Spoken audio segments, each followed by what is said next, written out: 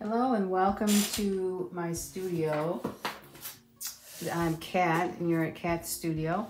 I just wanted to share with you a quick tutorial on how to make this folio. It's got lots and lots of pages. It's the Pages folio. The Pages and Pages folio. So what we're using today is the Winter Market Cartabella cardstock. It's very nice and firm. It's pretty thick cardstock. I think you'll enjoy it if you ever try it, or if you already have. I know you like it. And we're gonna need some, I'm using 80-pound cardstock today because, and you need 4 sheets of that.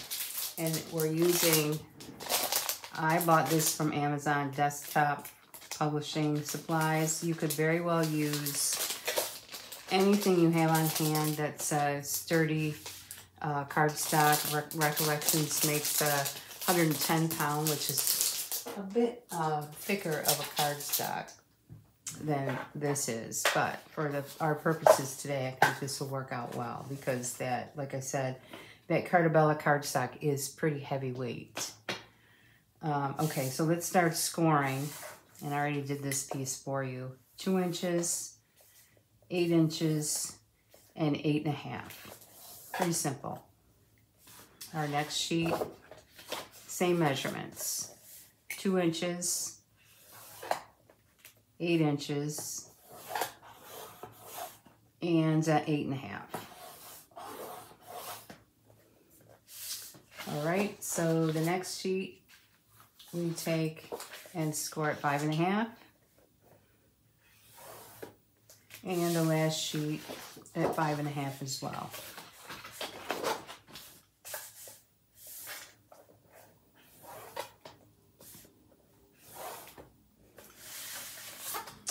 And now what we want to do is take our base pieces there.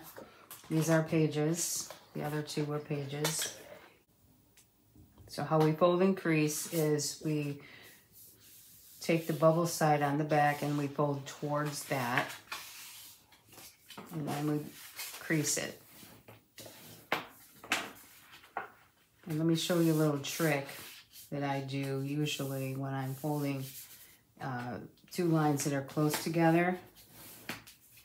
Let's see if it works. Let's fold that last crease. And then crease it, make sure you're even. And take your score line and just kind of give it a little fold here, and this one a little fold. And then go ahead and press the first one down all the way, hold it straight, and crease it. Same with the other one. Hold it straight on both ends and then crease that. Okay, now we're almost finished. We're going to glue this together and then we'll use our ruler to put a line in. Yep.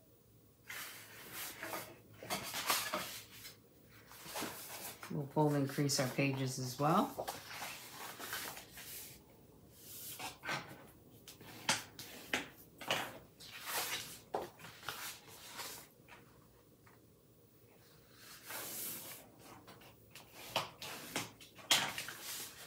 All right, now we're ready to start gluing. And now how we do this is, the center is your spine on the left side. So if you really need to remember this, you can put an L over here for left. And the other, and they both go the same exact way. So you're going to lay this out this way with the skinny part over here and the spine in the center. And the same, we're going to lay this one out the same way. And so this is the right side. All right, so let's go ahead, and usually I would mark that when I'm scoring it in the scoreboard. I would mark left and right, so when you glue it, you don't glue it wrong. So how we glue this together is this stays folded up, gets glued to that first score line you come to going towards your left. So let's put some glue, or does it? Yes, it does. Wow. I've only done this one time, so bear with me.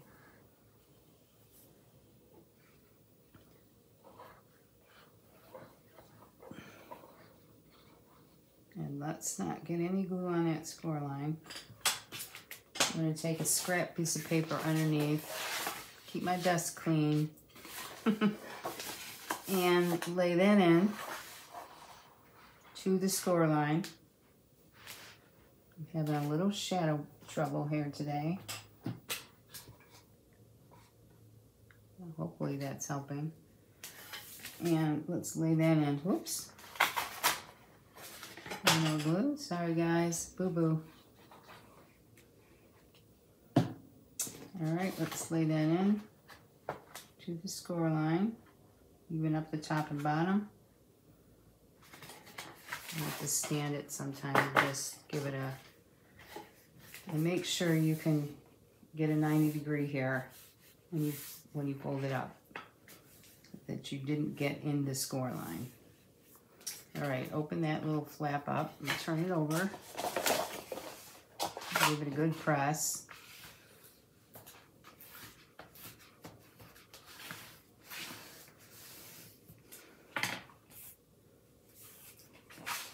Alright, there you have your folio so far. Take your pages now. We're going to put these in after we put a little pencil line in. So we're going to take a pencil. And I'm just going to draw this one in for you, but normally I wouldn't do that. And draw that score line in so you can see it.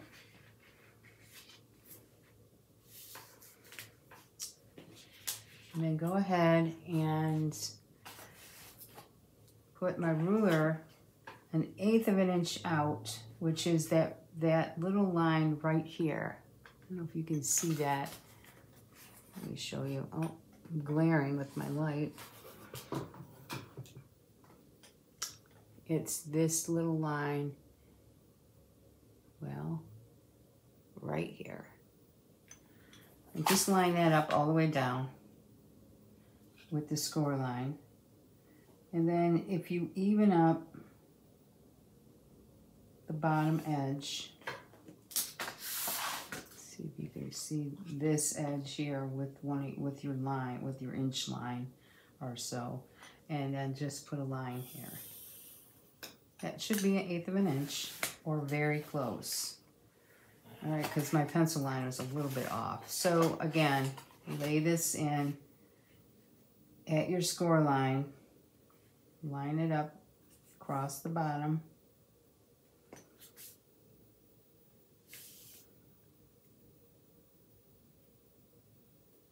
And I'll tell you why we're doing this. We don't have to put this line in if you're good at eyeing exactly where, you know, that should lay.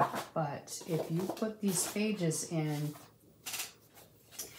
and you glue them in all the way to the score line, what ends up happening is when you turn this page, it kind of gets in the way of in the score line area. So I like to pull it out a bit from that score line, 1/8 of an inch or maybe less even.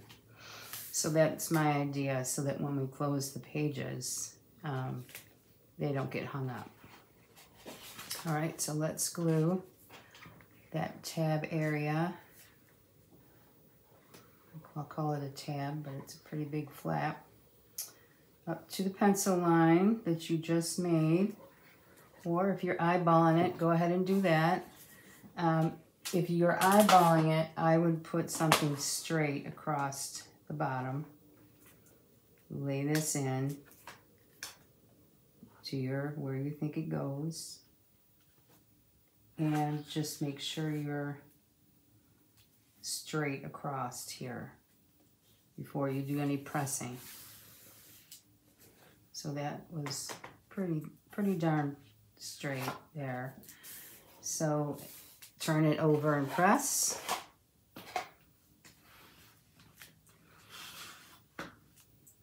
And I forgot to put my paper under there. All right, let's do the other one. And this is the piece, obviously the piece that you folded at 5.5 inches. So we're gonna do this one. Let's see, which way did we put that one in? So if you lay this book out, your pages open to the left, to the right. So we need to glue this page in this way with your fold up so that when it goes this way, they will look the same as the other book. Okay, so let's put some glue down on this flap as well. If you wanted to make this a pocket here, you could do that. You would just glue 3 sides. All right, let's get our ruler in there again. Or you could put this in your, I guess you could put it in your scoreboard, like we've done for our waterfalls. Okay, lay that in to your line.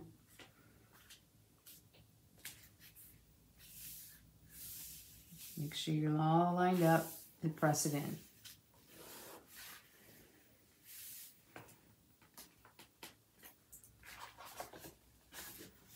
And we're gonna make sure we don't get glue everywhere.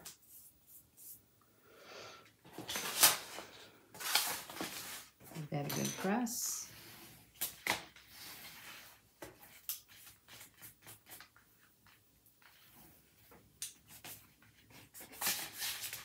All right, there's our page.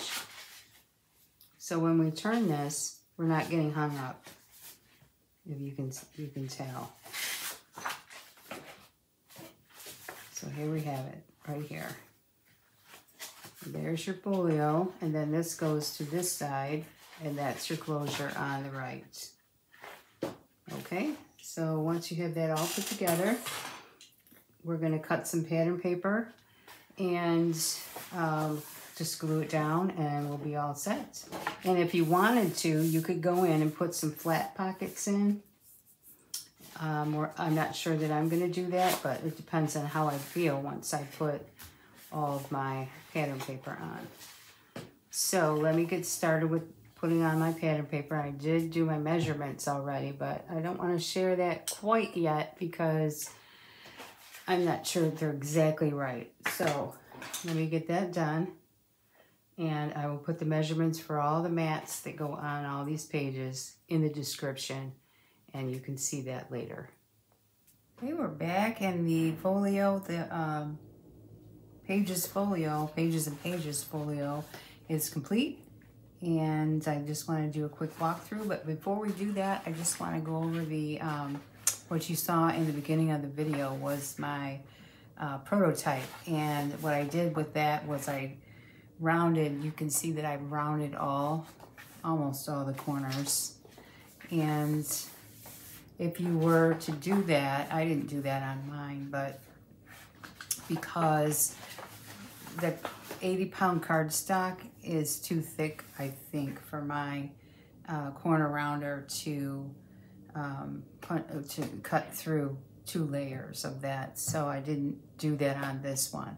But if you were going to do that, you just have to make sure that your pattern paper that you put on, you do all the corners that are rounded on your booklet.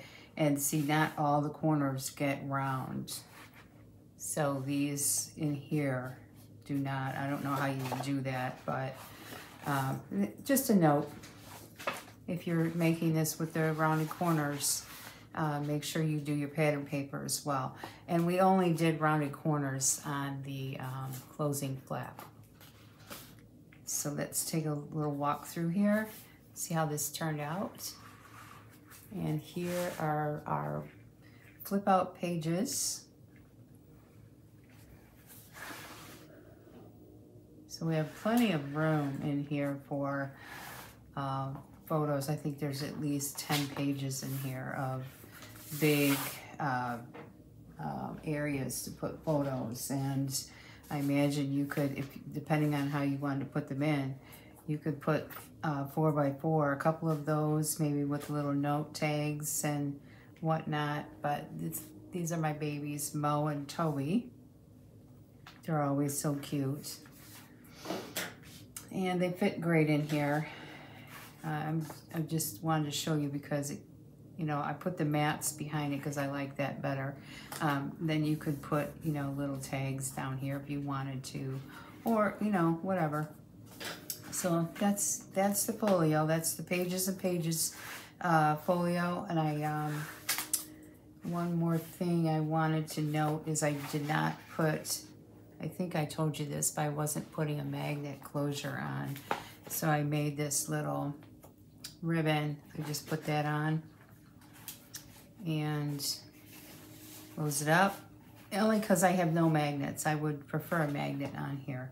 I think that's all I wanted to tell you. The corner rounder. Oh, and there's one more key thing is that if you remember how we put these flip out pages in, we put this page right here, we pulled it back about 1/8 of an inch here, so you can see my pattern paper for this one. And all of these pages, well, most of them are 5 1/4. The mats are cut at 5 1/4 by 8 1/4, and this is a bit shy, so you could go and add 1/8 of an inch to that particular piece, so it would be 4 pieces because you do front and back. This and this piece would be slightly bigger, but to me it didn't really make enough of a difference for me to worry about changing that measurement, because you know the photos still look good in here. So if you're one that needs that to be exactly perfect, go ahead and add a little bit of length or width to that piece. So, and another quick note is that when you see the measurements, you'll see the 5 3/4 by 8 1/4, that those 4 pieces are the front, the back cover, and inside the front and back cover. So those 4 go there. All the rest go on all these flip out pages. And then of course, you know, the closure pieces. Okay, I hope that was a helpful walkthrough, and I hope you make one of these. You know, comment in the comment section. We all love to hear what you have to say, and you know, just give a shout out, say hi, or if you have questions, go ahead and post them there, and I'll definitely will get back to you. And subscribe to my channel if you haven't already. Thumbs up and share it with your friends. Have a great day, and I'll see you in the next video.